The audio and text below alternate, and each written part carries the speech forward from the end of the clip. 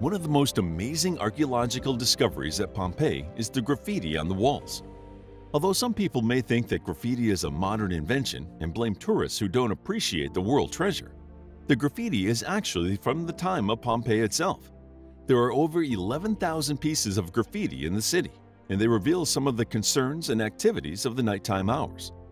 Some graffiti represent advertisements for businesses or gladiator games, a popular form of entertainment in Pompeii. Others are more personal and can even get downright bawdy. One of the tamer personal messages reads, "Successus, the weaver, loves Iris, the slave of the innkeeper's wife. She doesn't return his affections, but he tries to make her pity him. So says his rhyme, farewell."